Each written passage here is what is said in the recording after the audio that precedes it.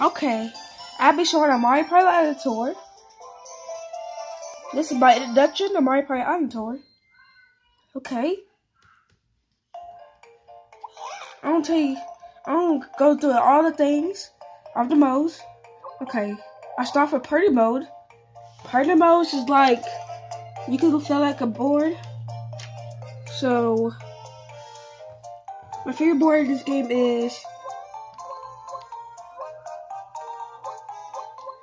is Rocket Road. It's short, and it's not difficult. I go through the boards. Previous Palace Path. Power yourself up and knock opponents out of the way with special items as you race to the finish.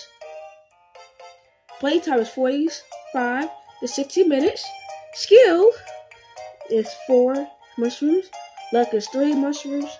Mini game is 5 mushrooms. Okay. Bullet Bill Mad Mountain. Should you go to the gallery or hideout?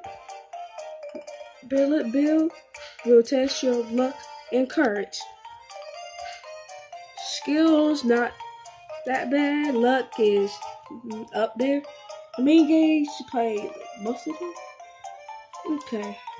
Playtime is 15 to 30 minutes. Star Cross Skyway. You need most many stars to win this game, no matter how you finish. Playtime is 30 to 50 minutes. Okay, go to the next board. Okay, Rocket Road is my favorite board.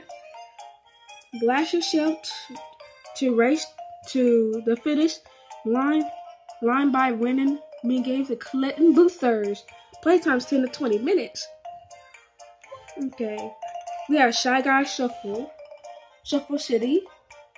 Outrun your opponents and avoid the just Bowser cars to win this race. I can't unlock this board.